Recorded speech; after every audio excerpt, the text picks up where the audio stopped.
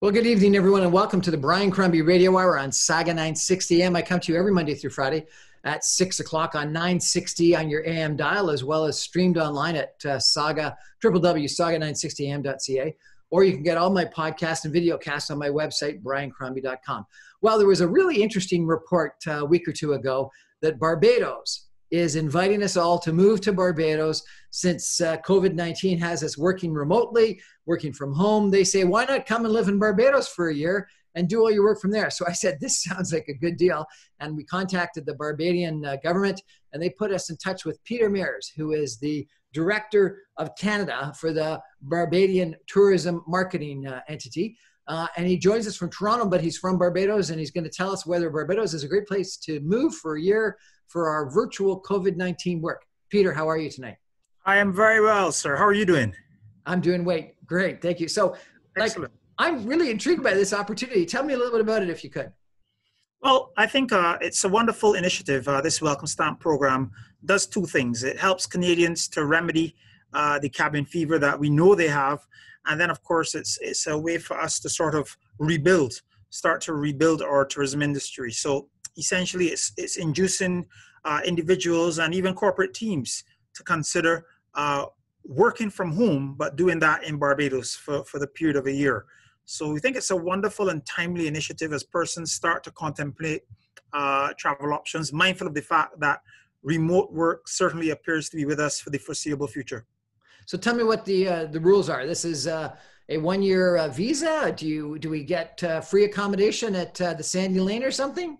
Not on this occasion, sorry. But yes, it is a one-year visa. Essentially, persons who are employed outside of Barbados and earning in excess of $50,000 US annually are eligible to apply. And unfortunately, as I said, you're not going to get free accommodation.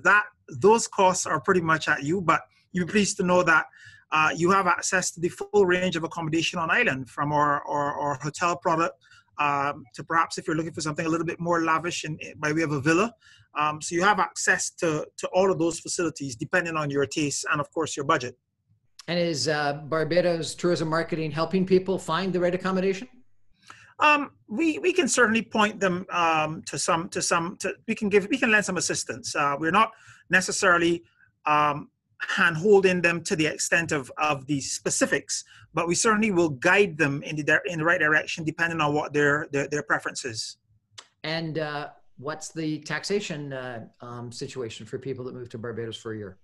So the situation is that, well, in order to apply, I should say, individuals will apply.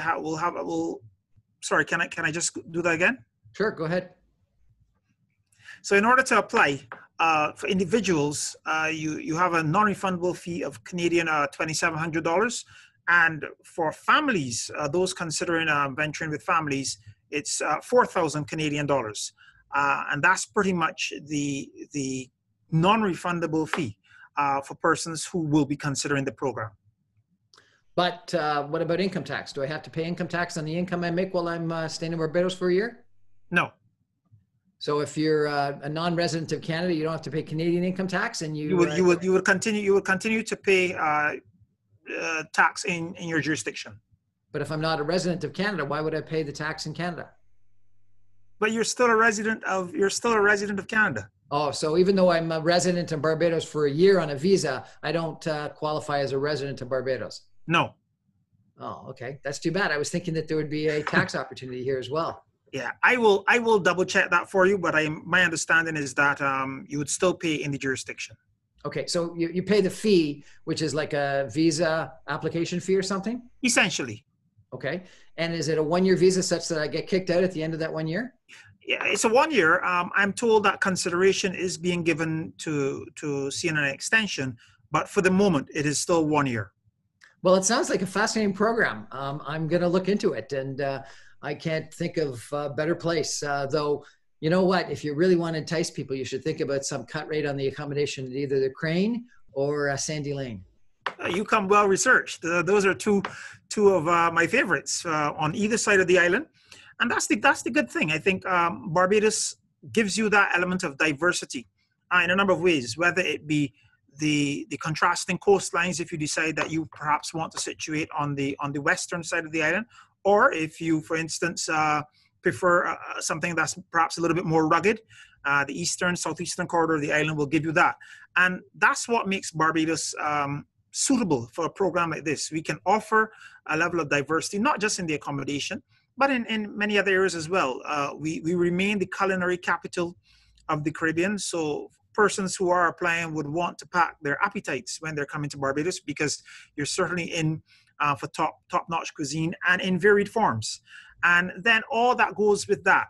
And then, of course, we have an infrastructure that works. And that's something that we've been mindful of in conceptualizing this program, ensuring that we have the technological infrastructure and capacity to support the volume that we expect.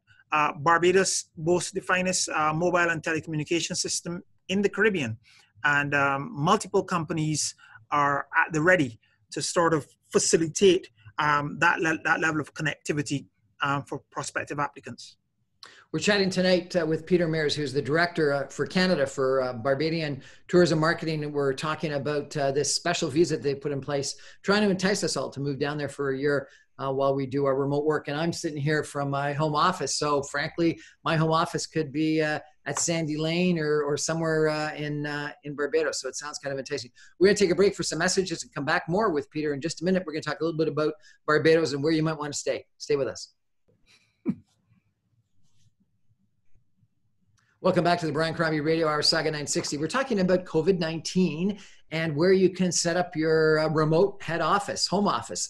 And Peter Meyers, who's the director of Canada for the Barbadian Tourism Marketing Organization, suggests that we all move to Barbados and take up residency there for a year on a special visa they've got.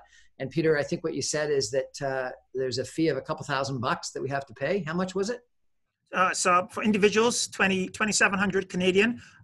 Those considering moving with families, it would be a 4,000 Canadian dollars. And we get to move there. We're not sure what the tax situation is. Peter thinks we have to pay our Canadian tax, which would be too bad, but c'est la vie. And we get to spend some time there. And what Peter is saying is the infrastructure is good. I understand that the cell phone service is expensive, but readily available. Is that true? Or readily available. Multiple telecommunications companies on the island providing that service.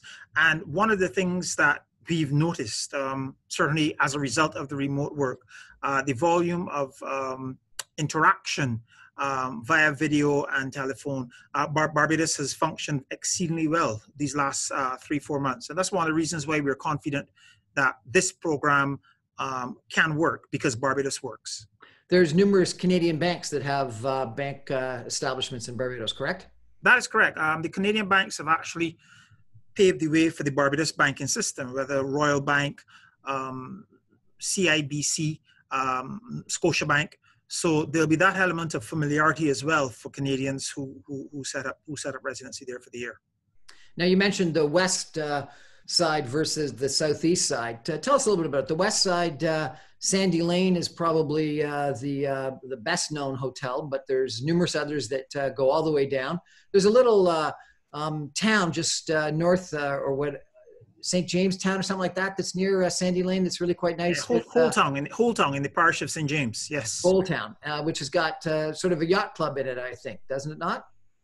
That is correct, yes. And I understand a fair number of Canadians. And we can probably revisit that. The Barbados Yacht Club is not so much in Holetown. That is actually just on the outskirts of Bridgetown. But north of Holetown, you have got Port St. Charles, and I think that might be the one you're referring to. So that's actually Speightstown. So I don't know if you want to just revisit that component. So Speightstown and Holetown are in St. James Parish? No, Holetown is in St. James and Speightstown is in St. Peter. Okay, and they're both on the west side? Correct. And the beaches there are quite nice and not too wavy? Yeah, the western side of the island is the placid and tranquil side. That's fed by the Caribbean Sea. So, that is, pristine water. That's the side of the island, for instance, where your afternoon catamaran cruise can occur, where you just sail along the Platinum West Coast. Right. And population of Barbados is what, about 100 and something thousand? No, it's closer to 300,000. Oh, really? 300,000. Okay. Yes. And it's sort of like a triangle, if I can remember, correct? Not at all. No. Not really a triangle. Someone once said it more resembles a pork chop. A pork chop. Okay. Yeah, that was said. But it's not really a triangle per se. The island is 166 square miles, Right. 21 miles long by 14 miles wide.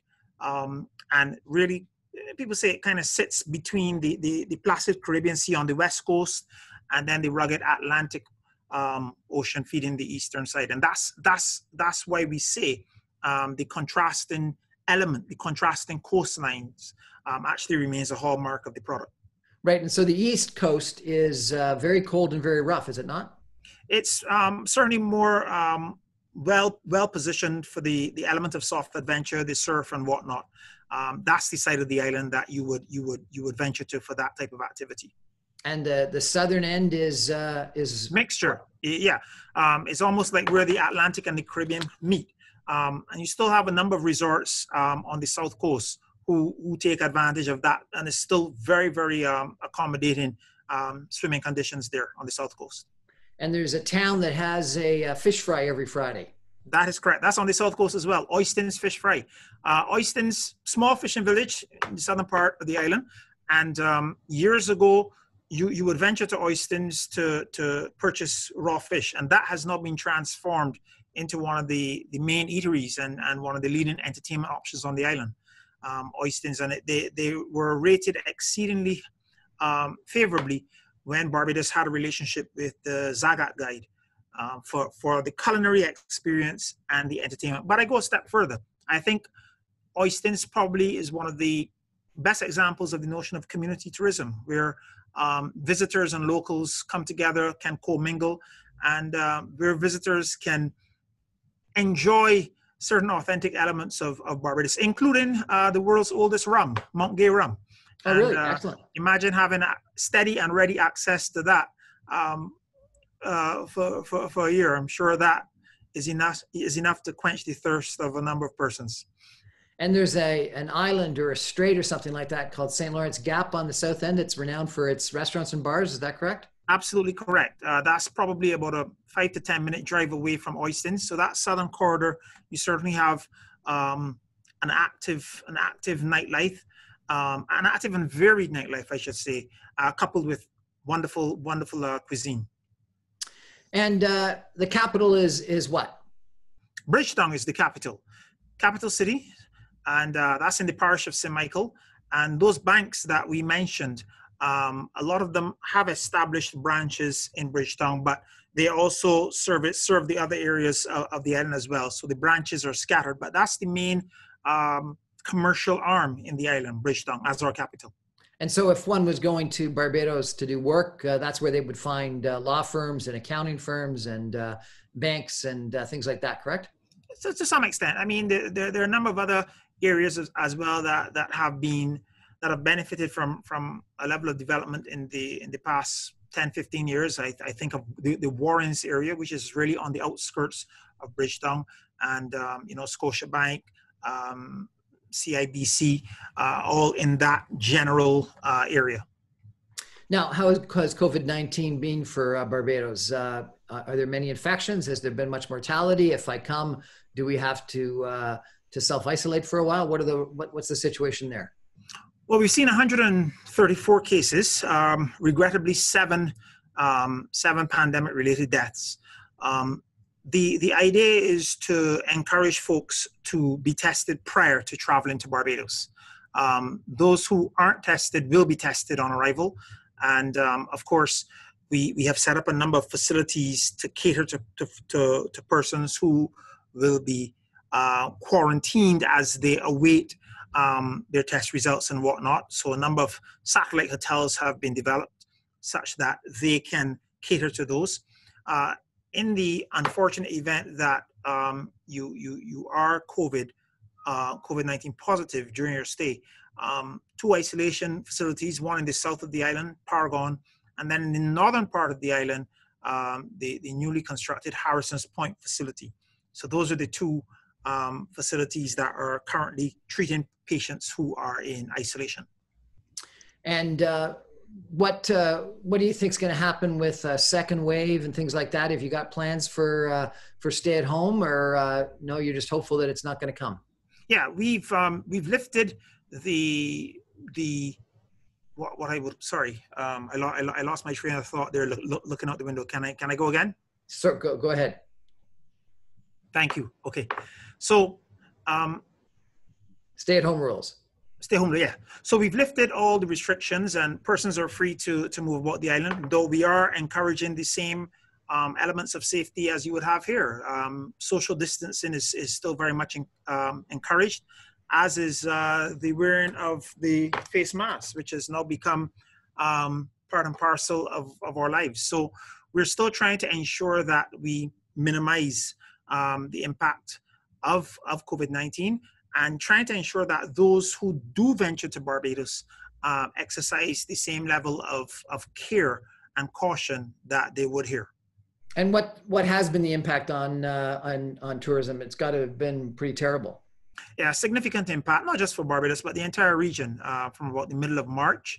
And that's why I said at the beginning, this program is really trying to rebuild in initial stages our industry, which has really taken a serious hit. All the hotels, all the tourism players have been suffering since the middle of March through now. So we're in the process of what we hope is the immediate aftermath of COVID now, of sort of rebuilding the industry. And this program contributes to that. So my favorite restaurant, I think, was the Cliff. Is it still open? Very much so. Very much so. You, Brian, you seem to be very well acquainted with the west coast of the island, sir. I've stayed in the West Coast numerous times, as well as I guess the South East Coast numerous times. Nice. Yeah, the Cliff Restaurant was so it's a favorite of many. It was once voted one of the top 50 restaurants in the world by Restaurant Magazine. So that remains one of the top places on the island. I've also had the pleasure of going to the Gold Cup and watch horse racing. What's happening? First Saturday in March every year. Is the horse racing still open? Yeah. You want to take a guess who sponsors that race now? Who? Sandy Lane awesome. Gold Cup. Well, and I've enjoyed great golf games at, I think, the Barbados Golf Club as well as Westmoreland. Are those two appropriate names? Absolutely. Barbados Golf Club, they do a lot of partnering with some of the hotels on the South Coast, the Bougainvilliers, the Ocean 2, whatnot, and Royal Westmoreland, wonderful facility. In fact, the Zagat guide actually suggested that Royal Westmoreland was the best course on the island. Awesome. And I remember going right to the North Point at one point in time, and it was sort of unbelievably wavy and rocky and stormy. I can't remember the name of the establishment that's right at the Animal North Point. Flower Cave. And it was just spectacular. Yeah, the Animal Flower Cave. Persons say, when you stand there and you look straight north, you're actually looking straight at Nova Scotia. Really? That's right. Well, Peter, what's your story? You've been in Canada for how long? Just over 4 years. I joined tourism in 2006 and was based in the USA market prior to that. And I've been enjoying my time here in Toronto, obviously monitoring COVID-19 and sort of trying to determine how Barbados can re-emerge in the coming months, such that we position ourselves as a viable option for the Canadians who are looking to sort of bring about some sort of travel normalcy to their lives again. So Barbados certainly stands ready to welcome all Canadians. And this program, this welcome stamp, is really our way of saying, come to Barbados for a long stay, an extended long stay, and be a part of our community there. Peter Meyers, the Director for Canada for Barbadian Tourism Marketing. Thanks so much for joining us and telling us about the program that we all can take advantage of doing our remote work in our home office in a beautiful hotel or villa or something or other in Barbados. Thanks very much. Thank you so much, Brian. Thank you. Good night.